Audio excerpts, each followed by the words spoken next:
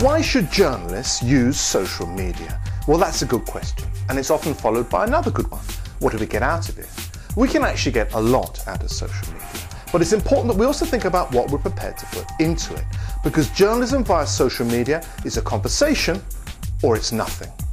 We either join a community of those interested in the subjects we report on, or we may as well forget it. We use social media for our journalism because that's where our audiences and potential audiences are. It's also where we find stories and can develop them. Once, journalists and their journalism were discovered through readers picking up a newspaper or magazine, viewers flicking over to our TV channel, and listeners finding us on their radio dial. Now, it's much more likely that audiences, particularly new and young ones, will find us via social media. But they can only find us if we're there. We need to be on those social networks to have a hope of making that first tentative connection. Here's a saying, fish where the fish are. If the fish, our potential audience, are on Facebook and 750 million people are, or on Twitter, Google+, or wherever, we need to put our content on those social platforms in such a way that people engage with it and want to connect with us.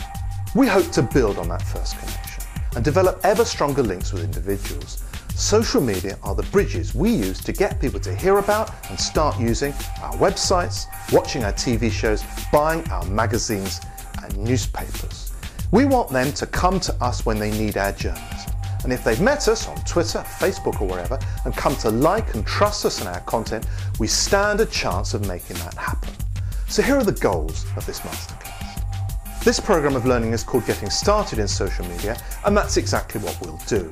We aim to demonstrate the importance of social media to the modern practice of journalism, to show you how to establish presences for yourself and your title, website, program or whatever on Twitter, Facebook, Google+, LinkedIn and YouTube. We'll outline best practice in building a professional presence on each of these platforms and on many more platforms later in the series. We'll show how to use each platform as appropriate to promote you and your journalism. So we'll look at the importance of building up contacts on these platforms, at how to engage with the community on them, at how to find and research stories on each, and how to publish and or promote on all of them.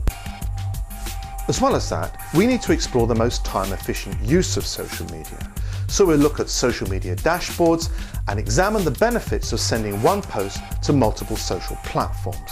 But as I say, this is just getting started in social media. There'll be two levels above this, building proficiency in social media and professional standards in social media. And those three fit the hierarchy of learning that makes up the MMJ project.